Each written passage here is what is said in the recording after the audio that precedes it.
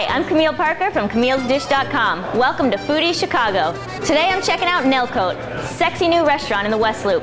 Coming up on the show, the city's north side gets a new late-night hotspot. A food blogger inspires some sweet treats at the Chicago pastry shop, and see how a Chicago restaurant is bringing homemade pizza wherever you want it.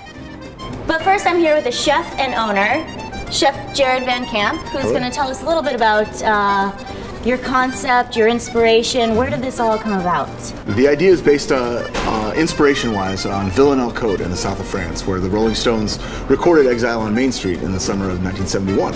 Okay. So kind of known as the biggest house party of all time. Okay, and are you and all of your partners big fans of the Stones? Absolutely. Is that where this came from? Mm-hmm. Okay, and so you mentioned before that you got to go to this place or this area? We did. We were fortunate enough to visit there last year to do a little research and development trip. Yes, research and development. That sounds miserable. Yeah, nobody likes to do that.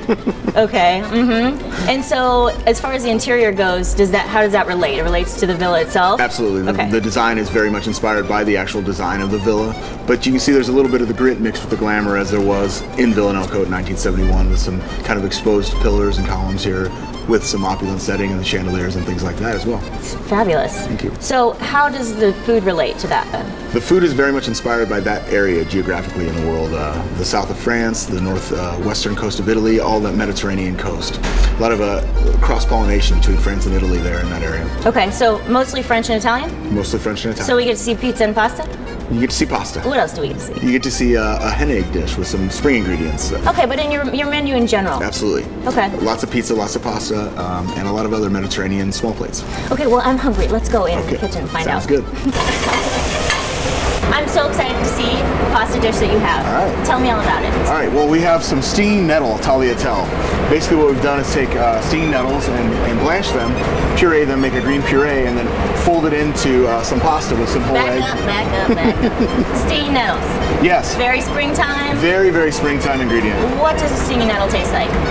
It's very herbaceous. It kind of, to me, has a flowery parsley kind of taste. Do I get to taste it raw? You can, but Is it disgusting? No, you probably want to taste it cooked. I kind of want to taste it both, but I will. Well, they call them stinging nettles because they have to be washed and all their sting. Very spinachy, parsley kind of thing. Spinach, parsley, almost broccoli raw, a little there you bit. Go. Like, yep. A little bitter. Bitter. Yep. Awesome. Okay, so that's made into pasta. Yep. And then what do we have? With the flour that we mill in-house as well. Right, mill the flour in-house. Tell me more about that. Well, we have a flour mill downstairs where we take whole wheat that we buy from a local Illinois farmer and mill it down to 00 fine flour. And what does 00 fine flour mean? It refers to the fineness of it. It's the finest flour you can possibly buy. So it's a lot like AP flour would be like 2 steps even coarser than what this is. Okay. It's used a lot in pizza and pasta in Italy. What does the fineness do for the texture of the pasta and pizza? Very, very luscious. Very, very smooth. It allows it to be very elastic. That very, again, lush mouthfeel that you get from a great pasta, a great pizza, a great bread. So it wasn't enough to buy the WZero? You wanted to just make it yourself? Well, we wanted to use a local Illinois wheat to do it. So that the only way to do it was to buy a mill and mill it ourselves. It's the only way to do it? That's the only way. Okay, let's make some pasta. Okay, sounds good. So what we're going to do first is cook the morel mushrooms. These are morels. I grew up hunting these, and we're just going to cook them in some butter with some thyme. Okay, so those are fresh morels? Fresh morels. Oftentimes we see them dry, right? Yep. But in the spring, we get them fresh. Okay, great. So we're going to just cover those in the butter and then put the lid on it and let those cook. So next we're going to take the stinging nettles that we've just cooked off with a little bit of shallot and garlic. Once the morels are a little cooked. So they don't take very long? Not long at all. So we drop that, and that really doesn't even need 30 seconds. It just goes in, cooks real quickly, and comes right out. And then take just a little bit of cheese, pecorino romano, and just to brighten it up a little bit more, a little squeeze of fresh lemon. God, this is gorgeous. Take a little bit of that mushroom cooking liquid. A little extra butter never hurt anybody. Never hurt anybody. You don't want, a lot of sauce. You just want enough to bind the actual pasta. Oh, you have been to Italy. The noodle is the star. The noodle is the star. You just want a little sauce, right? Yep.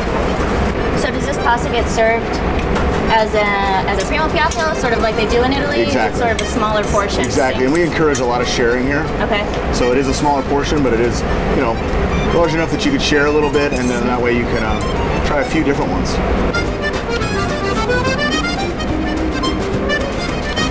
Tastes like Italy. The biggest compliment you can give me.